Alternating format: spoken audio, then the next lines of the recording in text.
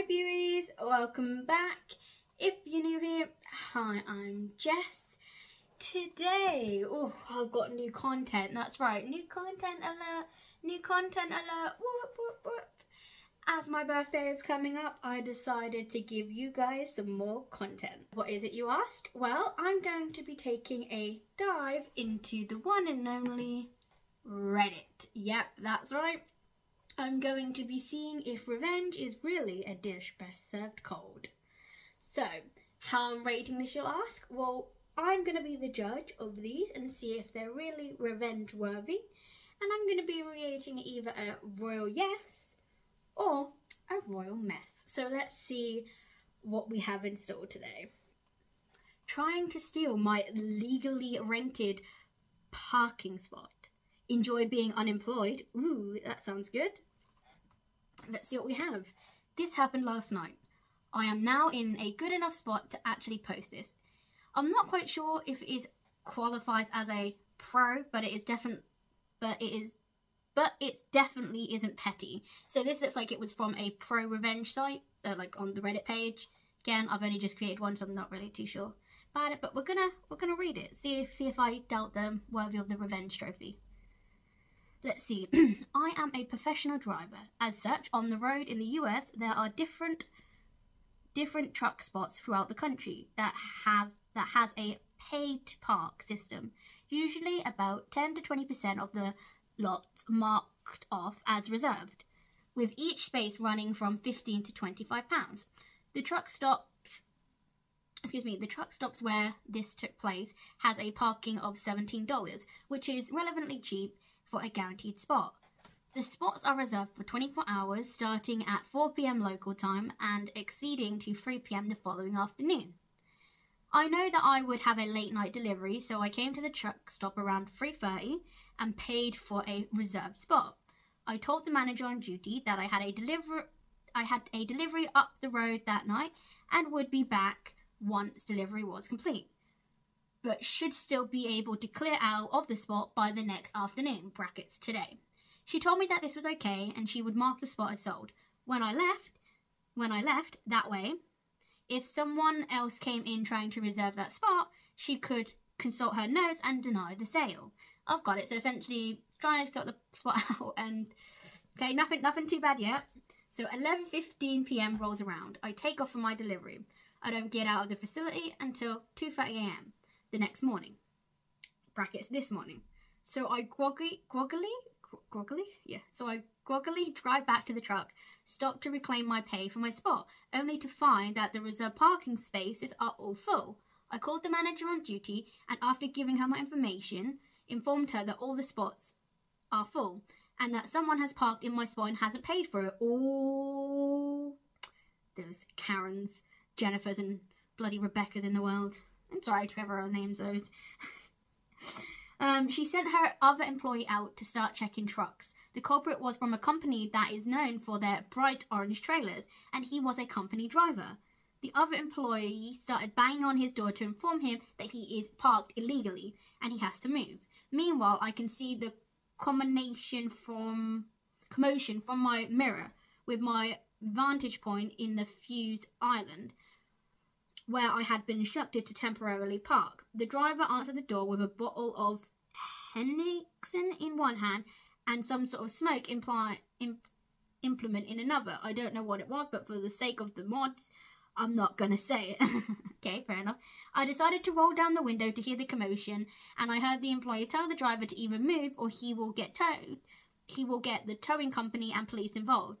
The driver is flat out irritated that someone has the audacity to tell him where he can park and cannot park. He slams the door on the employee and threatening him. Employee calls the police and tow company, and the police show up first. Oh, it's already going down. Like, who is this guy to turn around and yell at this employee? Like, he is the one illegally parked. Like, dude, chill. I don't know what you're, but chill. I had worked for this company before. Oh, okay. So I know their policies and, more importantly, what they can and cannot have in their trucks. Alcoholic beverages are not allowed in the cab. Anything that isn't a cigarette or cigar and a lighter, also not allowed. The couple, so I'm just getting a drink, guys.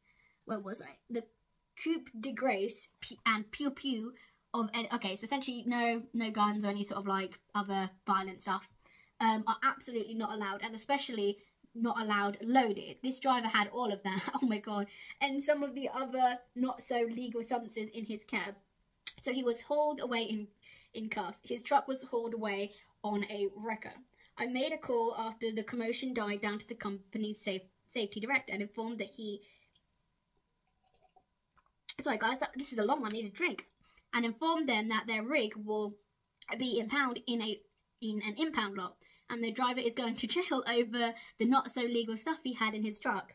She thanked me and said that he was definitely losing his job, especially over the alcohol and the other not so legal stuff. I guess he well played screwing around and finding out card. I mean, and to be honest, you didn't do anything wrong, and I like that revenge. I mean, I don't really know, to be honest. I mean, for me, fair enough, you worked at that company before, so you know the process. Do I think this is a big sort of pet? I don't even think this is petty, to be honest, or anything along that line. So I think it is just strictly you doing what's right. It's going to be a royal mess. Sorry, Redditor. How I got my boss's job and my co-worker at 15% rise.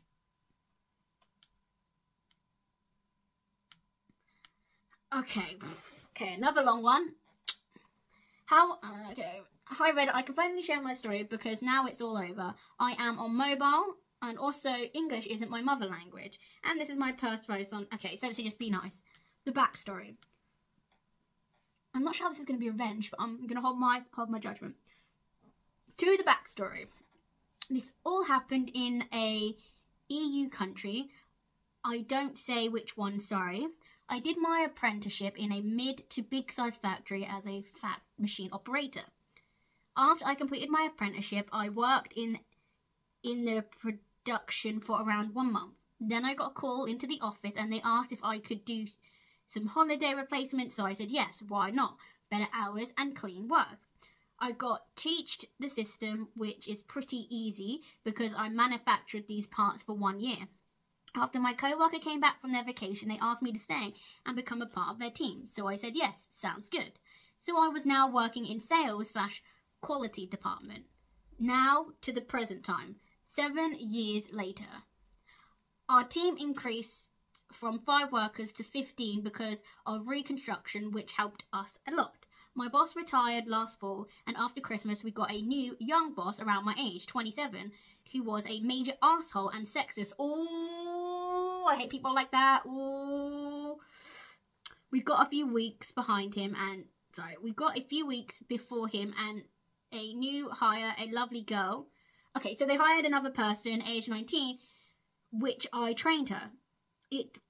If you are new, you are doing some errors, which is totally fine in my opinion. So I came... Oh, wait, hold on. Oh, God, sorry. So I came in last Friday to hear my new boss screaming like a maniac at the young girl. Why? Like, he's 27, she's 19. Like, give her a break. If she's training, she's training. Where were we? Yes, so screaming manic at this young girl. I asked what happened, and she said she filled the wrong forms, which happens even to me. My boss noticed it and screamed at her. I rephrased it. Boss, you stupid little... How dumb can you be to fill out the wrong form? I should fire you and make sure that you never find another job in this field again. Co-worker starts crying at this point. Then my boss storms into his office and slams the door shut. What a dick. Like, automatically a dick. I want to see if, you know, this revenge. I asked my co-worker if she's okay, and she was still sobbing, so I brought her a coffee and took her out. Our office grandma. Everyone loves her so much. Oh, okay. So you essentially just, you know, made her feel better when she had a sexist boss. Got it. I was at this point pretty pissed and told everyone what happened. After they learned what he did to our new co-worker, Free stormed into his office and quit after 25 years in this company. My boss said to them that they are worthless and overpaid. They told us that. And a plan was formed. Everyone will quit. Oh, everyone will quit except for me for now.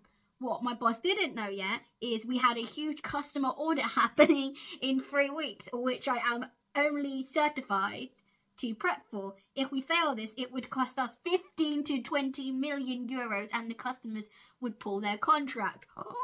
Oh, I'm already intrigued. So, after my boss learned that the whole department quit except me, he was even more pissed.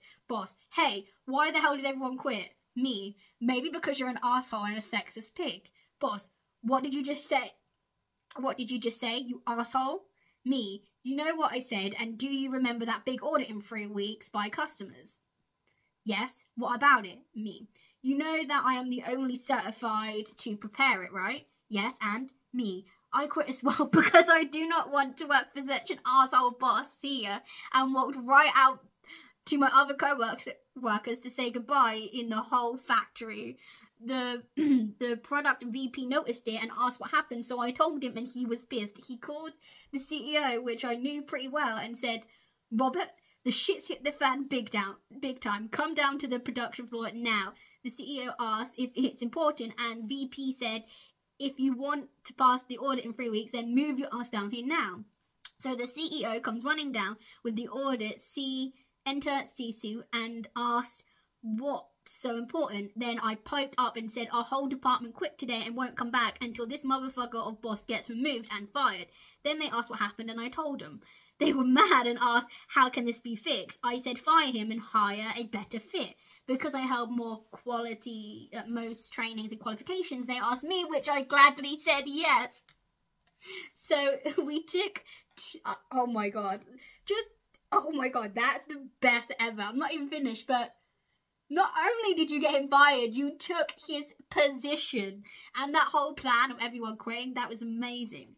So we took off to my new office with my old department and the CEO in tow. My boss saw me and said arrogantly decided to come back and beg for your job back, you little R-word.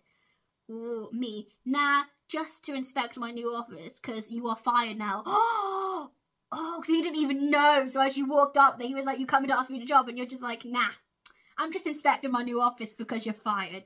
He laughed and said that I'm under him and only the CEO can fire him. So the CEO came round the little corner and said to my boss, get the out of my company, you are fired, and I'm making sure that every company knows what you did.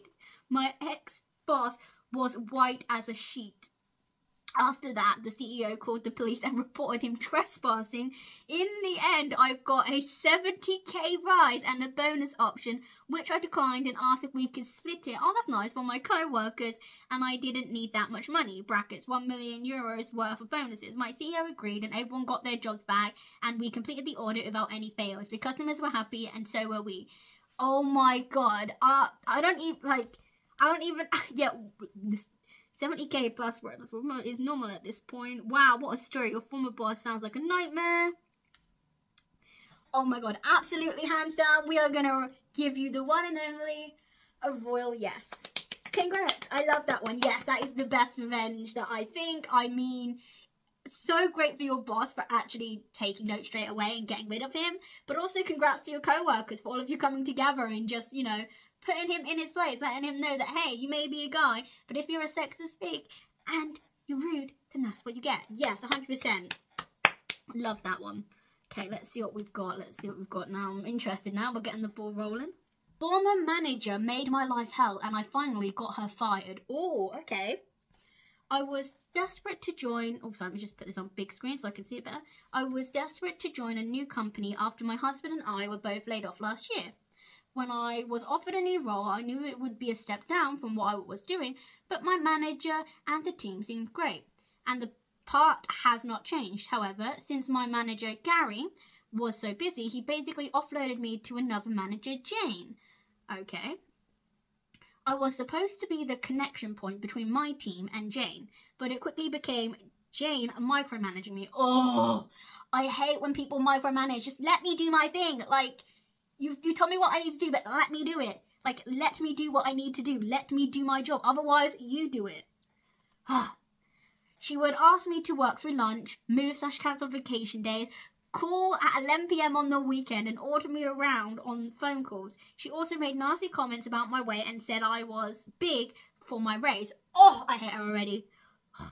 The list of personal slight so long that it filled 3 pages. I would talk back to her and she did not like that, and that provoked her more.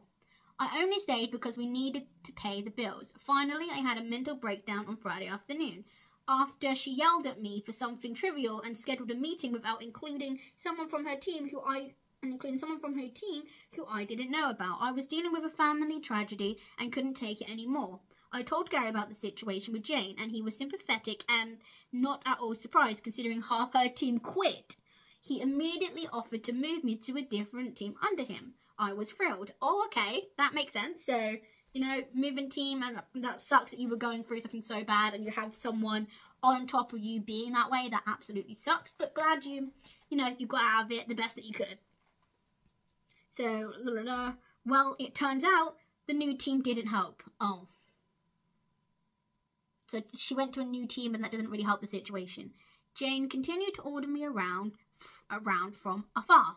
When I ignored her email, she came to my desk one day and started loudly talking about how I am not qualified for this role. Gary overheard and finally told her off, but the verbal abuse didn't stop. After 2 months there, I abruptly wrote my resignation letter and stapled the list of Jane's offensive comments and CC'd everyone. Oh, Gary offered a bunch of accommodations to try and keep me, but seeing how she was still provoking from afar, I said the only way for me to stay would be best for her to go, and he didn't have authority to let her go. Her manager was in a different country, and despite several HR complaints from at least 5 people, nothing was done. So I left, loud and without shame, telling everyone exactly why I was leaving. Yeah, as you should. Good. Tell them, make them know. Times were very bad for 3 months. There were nights when we ate slices of bread just so that we could pay the mortgage and emergency expenses for a health crisis and a funeral. Even after he found a job, so I'm assuming she means her husband, we were still catching up on bills and still are. I spent months applying to 5-10 roles per day, sometimes over 20. Last month I saw a public memo about a big shot from a former company joining the company I just left. I used to work with this guy closely and text him, "Congrats, let me know if you need any insight on your new place."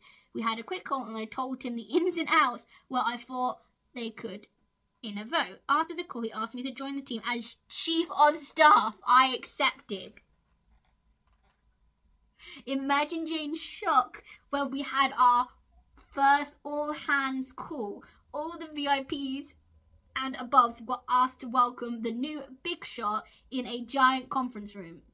In Big Shot's speech, he breezes over that I'll be his chief of staff along with a few names. I now sat 2 levels above Jane, and apparently within the 3 months I was not there, the other half of her team turned over.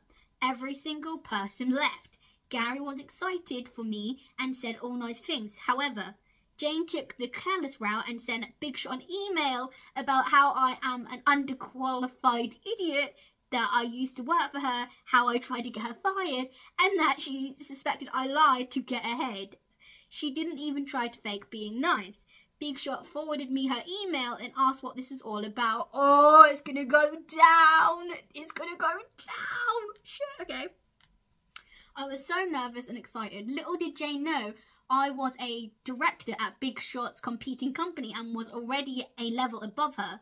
So 2 levels isn't a big gap, and I worked with him for 5 years. I had an hour's call with Big Shot and told him she was bad for the company culture and was a nasty person in general. But the evidence he needed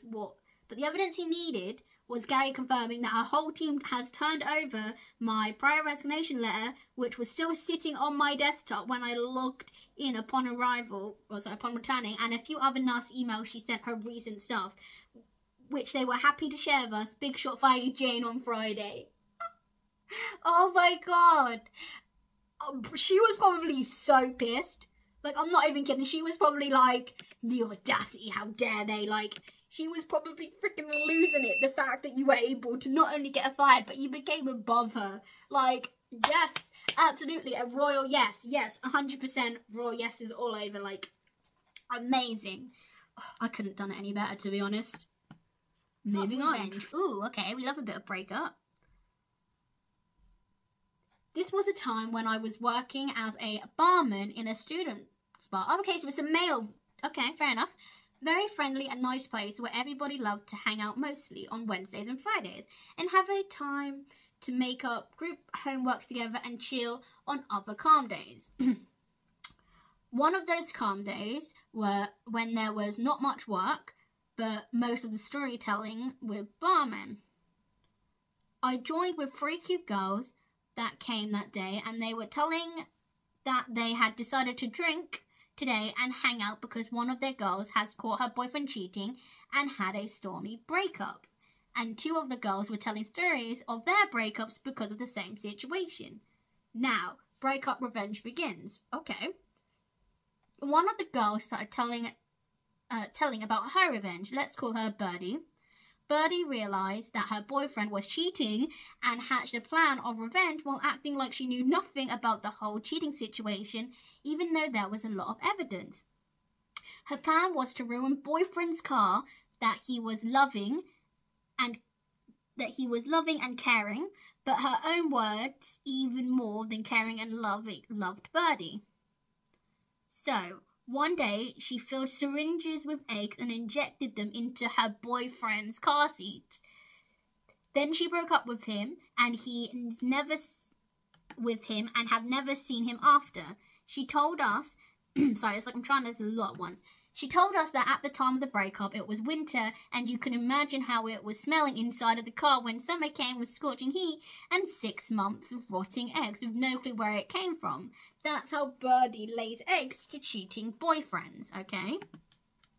Then, we were all calming down and having yuck moments and laughing. Another girl, let's call her 𝗖𝗽𝗍𝗆, gathered up her memory due to key memory car and started another revenge story about her own cheating boyfriend. She was a student and had a part-time job as an assistant of insurance agency. She was living in an apartment that was inherited from her grandma and her boyfriend. And 𝗖𝗽𝗍𝗆's boyfriend was from another town, so they decided to live together in order to him avoid renting and using rent money for his parents for better student life, such as drinks and party. On one of those parties, she caught him cheating with some girl and ran home crying after cruel arguments. From her words, she didn't know how, but the spelling, like, I am dyslexic, so I'm struggling a little bit here because the spelling isn't really on par. Apologies. Nothing wrong with you, just, yeah. So, where are we? From her words, she didn't know, she was filled with, yeah, okay, here we go. From her words, she didn't know how, but on the way home, filled with tears and anger, 𝗖𝗽𝗍𝗆 had remembered that she was the one who insured boyfriend's car on her job and remembered all conditions and contracts with his insurance company. That was a tricky part. I don't know why. But in case there was a damage to the tyre, only 3 conditions was a case with insurance refunded tyre damage. Conditions were that 1, 2, and all 4 of the tyres were damaged, but not 3. So, plans were intimate. She also told that her boyfriend also knew that because they were making fun of stupid conditions, she had a screwdriver and punched 3 of the car's tyres and put a camera on the window, 𝒃𝒂𝒑, to look onto the existing place where the car was parked, packed all his stuff and put it in the front door and locked all the locks. That day, boyfriend took his belongings and went to sleep in the car, and next day saw that 3 of his tyres were flat. He immediately knew what had happened and who did it, but because of lack of evidence or some hangover thoughts, he decided to puncture his last tyre and file a report on the insurance company. That's the part where the cameras on the car played in a role, and she showed everything to the insurance company. 𝗖𝗽𝗍𝗆 was proud of this, and she told that crap happened, and now it turns out that the third girl to act some pettiness never cheats, slash a car's a tyre, etc. Wow. Okay, this one is a interesting one. So I think on this scale, there's 2 on here, okay? So one is about Birdie. So she essentially put eggs. I mean, I don't know how people can think of this, but she literally put eggs in his car, and then there was obviously 6 months worth of rot. That must have been annoying as fuck, trying to find out where the smell comes from, but also trying to get rid of it. So I'm gonna say that it is I'm really stuck. A royal. Okay, we'll go royal yes, just because I think that there was 2 in there, and also they were something, you know, interesting. I think the one that stole my heart was definitely the insurance one, because it definitely, like, he did it himself, so that was a clever one. So for that reason, I'm going to give it a royal yes. Sibling versus middle sibling revenge. Oh, okay. We love a bit of family, you know, a little bit of family drama. My middle brother and I are less than a year apart in age, and we fought every damn day growing up. It made our parents so proud. I mean, yes, there's natural siblings fight, so I'm the youngest and the only girl. He was a pretty big jerkface who went out of his way to make me miserable. Ugh. I hate when siblings do that, like they know it pisses you off so they just do it even more. But I found a way to get back at him. Here is one of my favourite methods. Oh, okay. My parents had a pretty sophisticated stereo system in an alcove between the kitchen and the dining room. My brother would sit at the dining room table doing homework and listen to music. The system could be controlled by a touch or a remote. When I felt particularly petty, I'd arms crawl along the table, slither into the kitchen and retrieve the stereo remote and then hide it in the living room. Was he really enjoying a song? Oops, I skipped to the next one. He would get up and check the stereo, fiddle around with things and then go back to his homework. 5 minutes later, I'd turn the volume down by half. He would get up to fix it with a lot of swearing. 3 minutes later, I'd turn the volume up by half. He'd fix it. Then the whole thing might just turn off completely. This went on for months. He was convinced something was wrong with the stereo, but he was just one of... excuse me. He was convinced there was something wrong with the stereo, but he was the only one who had ever had any trouble with it. We are both nearly 40 now, and we are best friends, but I still think of this pretty revenge, and it brings me so much joy. Oh my god, if you did that, that must have been so annoying. He must have been, like, losing his shit, like... Oh, sorry, I didn't mean to... Are you okay? I'm so sorry, I didn't mean to hit you. What? No. It doesn't matter. It doesn't matter that they're siblings. It's still good. You've got to admit, it's funny. Yeah, I rate it 2. I think this is a royal yes. Sorry. Got distracted by little DJ over here. Shush, you know. No, shut up, it's fine. Okay, moving on.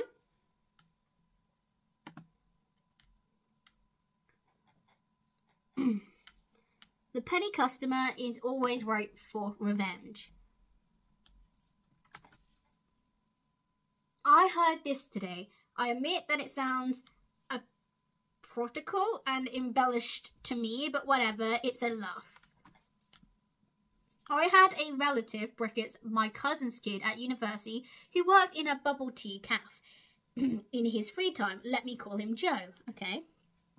Joe's manager, who I'll call Mike, is generally an okay guy, but he has a bit... Oh, so he can be a bit hot-headed. When things are good, he's nice. But when he's stressed, he'll get shitty with people. Joe's serving on a particular day. I'm struggling to speak today, guys. And one of his mates come in for a drink. The guy is indecisive and takes his merry time. A little queue, 2 or 3 colleagues / university-age people start to form behind him. So Joe says to him to let the next person in line get served, but because as he's talking to a friend, he turned on phase is casual. His tone, do you mean like the way that he speaks, his tone of phrase is casual? Okay.